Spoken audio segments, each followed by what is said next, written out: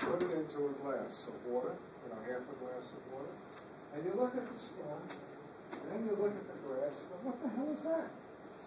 The spoon's supposed to go like this, right? And look, as the light entered the water, the rays bouncing off the spoon bent, and it got what? Displaced to the side. That's called refraction. So I always laugh when I think that was, if you're lost in the forest, right, and you made a wooden spear, you found a stream and there were fish, and you say, good, I'm going to spear the fish. You'll probably miss it, because you're seeing the fish here, but the fish is really here. The light has what? Refracted. And so hunters very quickly, the fish learn, you don't aim for where the fish is, you aim a little bit where, depending where the light is coming from, front or behind. If you keep aiming for the fish, you're going to be lost and hungry. Okay, you remember that? If you go on Survivor, you know what to do.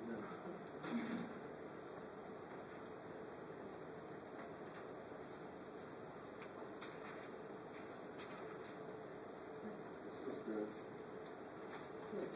I'm going to be done with I in about 40 minutes. And ear, thank God, ear is not as hard. Oh, by the way, the first test does not include, you'll be happy, taste and smell. Okay? I don't test that. What should you do about taste and smell? Read it. What? When you have time? You don't have to be tested on everything. Okay? If you learn eye, you learn hearing, taste and smell would be what? Pretty easy. You read that and I'm not going to test you. Fair enough? Yeah. Okay? By the way, how many tastes do you have? How many different tastes? She's counting them. How many? Nasal, sweet, sour, bitter, salty, and okay. You all know sweet, right? Sweet, sour, bitter, and salt. What's the fifth one? It's called, ready? Umami. Not umami, umami. You know what umami is? It's the distinctive taste of meat. You know how meat has a particular taste? And you know what you're really tasting when you taste meat like that? Remember the amino acids, the 20? There's one called glutamic acid, glutamate. Meat has a lot of glutamate. And I just heard recently, you're not going to believe it, they think they found a sixth taste. Yeah, I have to check that on the computer. But there are 5 tastes: sweet, sour, salty, bitter, and umami. Let's see how much you need. Okay.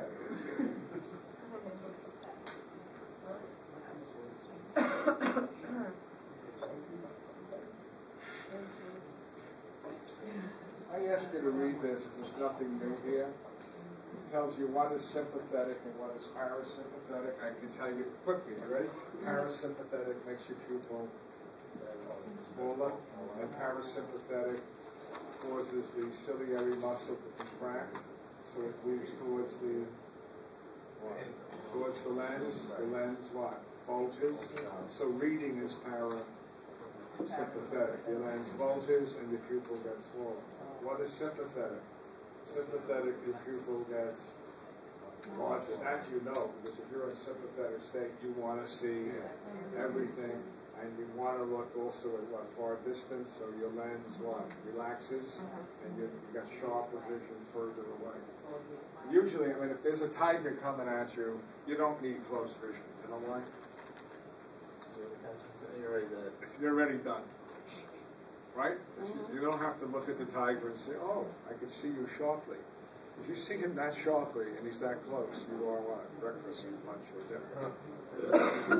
Sympathetic, your enemy usually is what? Far, some distance beyond 20 feet. Nature thinks everything. All right, here we go. New stuff.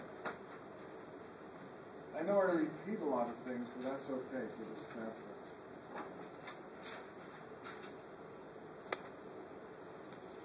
How many of you wear glasses?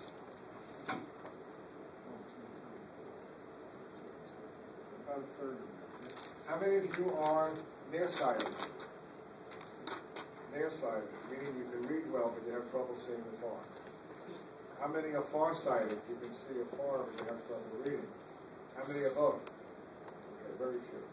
Okay, let me tell you why you're nearsighted. Don't blame your mother or your father. You're nearsighted or farsighted most of the time because your eyeball is too long or short. Okay?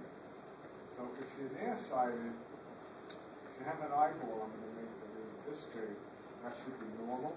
Your eyeball is this big. It's shorter. Can I do it backwards? And in the other case, your eyeball is what? Too long. Let's take a look at it.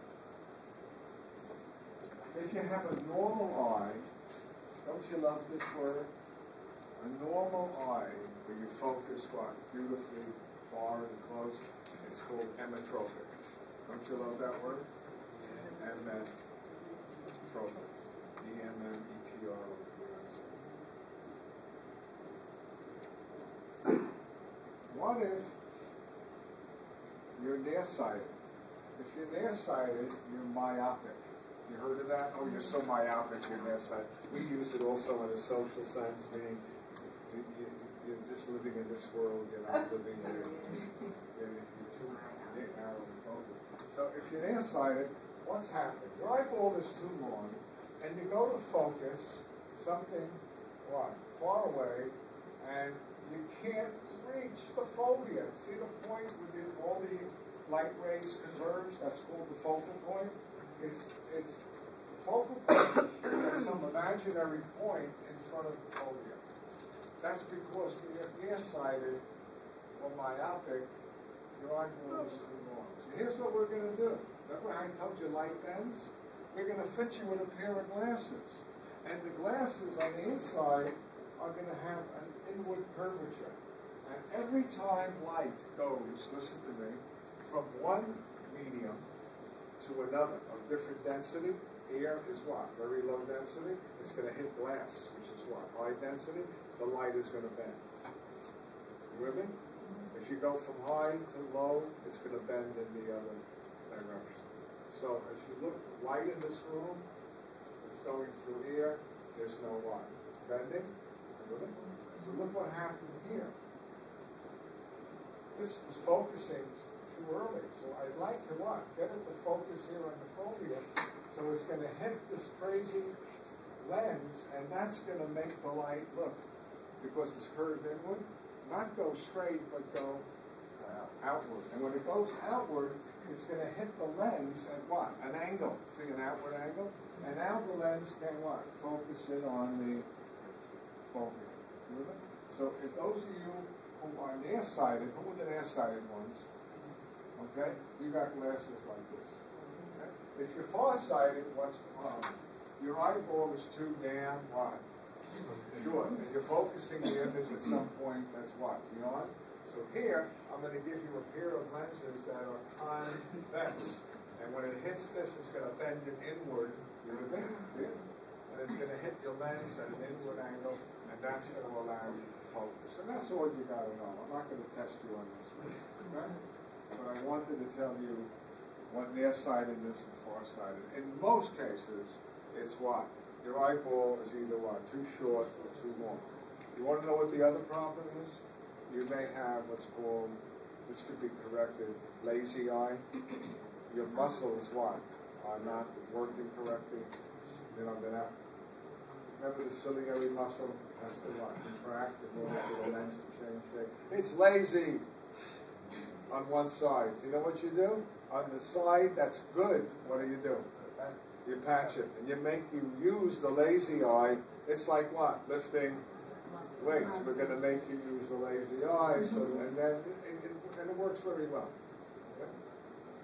Okay? She had a question now to you. Does the eye grow or shrink as you get older? Because The lens does. the lens. Because when I was younger, I had 20/20 vision. Oh, don't feel bad. What do you got now? I don't know. I don't know, but All right, that's I'll when tell you for what me- my vision was when I was young. I was tested for it. I had 20, 10, vision.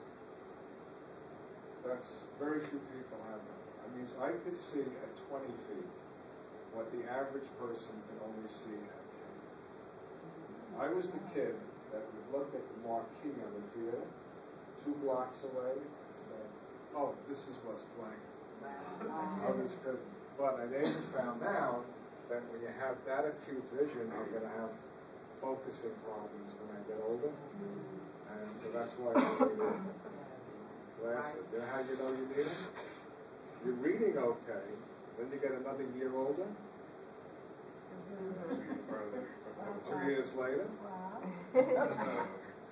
Then you reach a point where your arms what? Are too short. Then you get glasses. But I used to go to the eye exam like and the guy would say, okay, read the 3rd line from the bottom. And I'd say, I'll tell you who made the chart. But he was a joke because all of the commercial artists used to go to him. And you know what he used to do? I'll be right back, and he'd leave the room, and all the commercial artists would run up to his studies. Okay, read the 3rd line from the bottom. C, F, G, M, O. The artists can't see. Okay? But it's okay. Now you can wear glasses and you're fine. He was in New York City. Everybody would go to him through a commercial and memorize the 3rd line from the bottom. Did you have a question? Then I'll take you. So what about astigmatism? Second. What about astigmatism? Oh, okay. I'll do that, and I'll come back to you. I forgot to do it. Thank you. What is an astigmatism? Explain it in the book. It's really easy.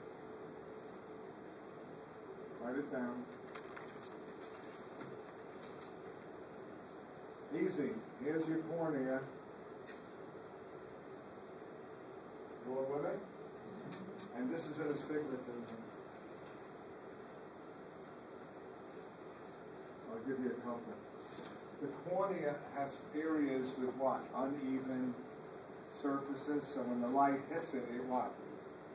It bounces and you don't get a clear image. So the way you have an astigmatism? Yeah. So what they did on your glasses, they ground the glasses to make up, if she puts on her glasses correctly, to make up for the area with the astigmatism. The lens changes it, right? Okay, good. I'm raising you. Who else? She had a question. With laser surgery, they only replace the top layer of the cornea, so does that really fix being it longer or shorter? Oh, yeah. I don't like that surgery. I don't know why. I've never seen it. Is it good? It's been a year and I'm seeing that on 2020. Okay, what they can do is he had the surface of the cornea shaved to change the way it bends light. It works. Okay? So they're now, pretty, it's now. been okay, yeah. Yeah, I mean, in the beginning, I didn't trust it. I only had 2 eyes, And how did they use the laser on They it? use the laser. They use the laser. I had Not a the friend, same, now that he had it done, I won't let him get worried. So what does He went in to have it done with a laser, and you know what happened? The laser changed its calibration on its own, and he ended up burning his retina. He lost vision in one eye. I mean, it's a lawsuit, but who cares? I mean, he just lost vision in one eye. They're pretty good now. Yeah, so now I can say it's okay. But what I want to know is And I'll tell you. how did my eyes get this way? I mean, which side? Why couldn't I just keep my 20/20 vision? Because life's, I use the word, life's a bitch.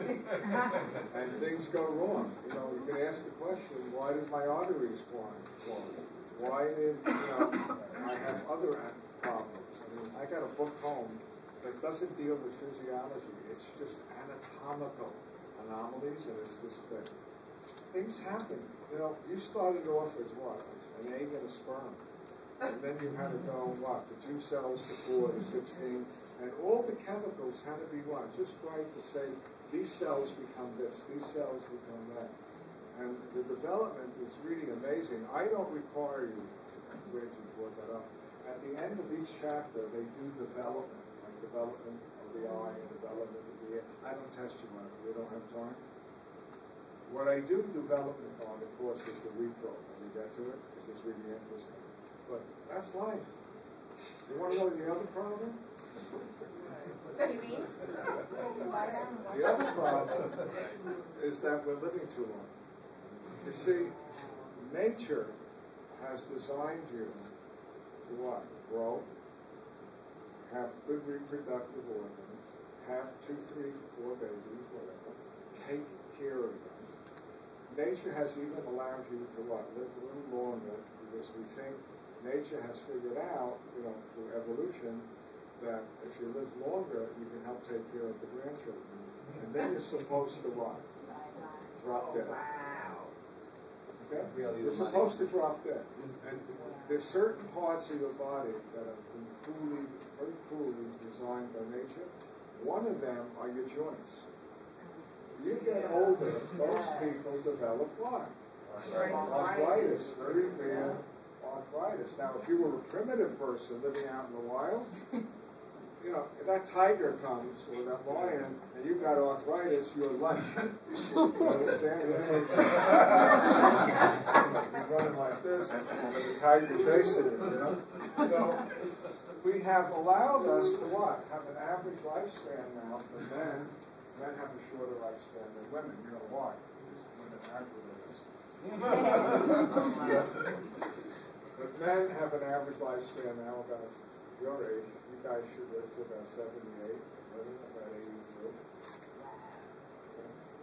But the real problem is as you get older and older, you've got to hope that medicine can what? Keep up with that aging, and